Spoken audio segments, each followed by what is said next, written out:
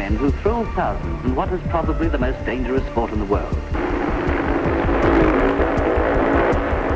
Who are these men who seem to defy even the laws of gravity? I was Victorian champion in Australia, New South Wales champion, Scottish champion, and also broke the track record in Perth. One way or another, I've been involved in Speedway quite a long time.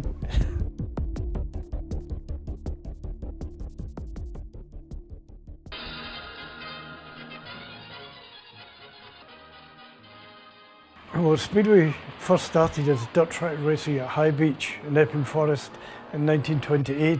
The sport had come over from Australia, and this was the first place to put it on. And the crowds were amazing. They had them inside the track, outside the track, hanging from trees.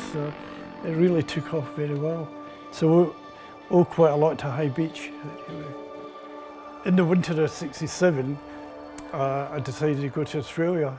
It's something I'd read about in the past when I was a kid, like speedway riders going to Australia for the winter. And I booked a passage on an old Italian ship, and it took about 6 weeks to get there. And you know, after that it all went okay.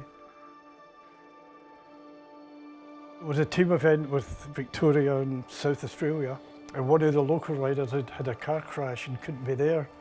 So the promoter was looking for someone to fill the gap.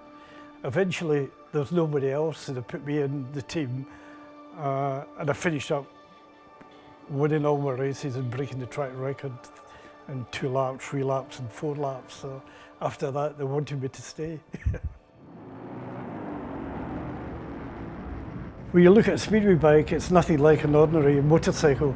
There's no brakes, no gears, just one fixed gear, only a clutch and a throttle, and they look more or less like a bicycle with an engine inside them, but they're all 500cc running on methanol, so they're really rocket ships.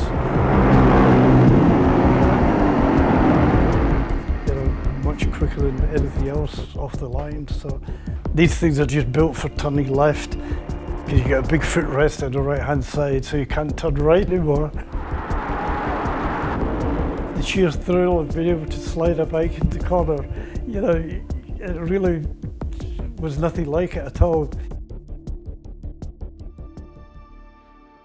Hopefully Speedway can still compete in this environment. It is a good family sport. It's always been known as that. And on the other side of the fence, there's also families that are supporting young riders to make the grade in Speedway. You know, you've got like Sam Hagan there, you know, really good up-and-coming youngster. There's a lot of very good young English riders, and at long last we've now got another couple of Scottish riders coming through.